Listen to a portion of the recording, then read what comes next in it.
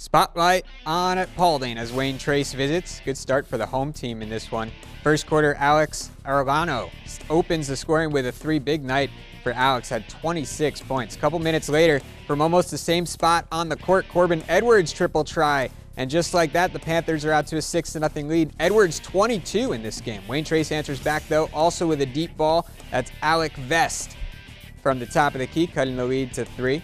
Then Paulding got to work in the paint. Off the miss, Arellano, strong rebound and the putback. Timeout, Wayne Trace with the Panthers leading by 6. Out of the timeout, Raiders in transition now, and they find Vest in the corner.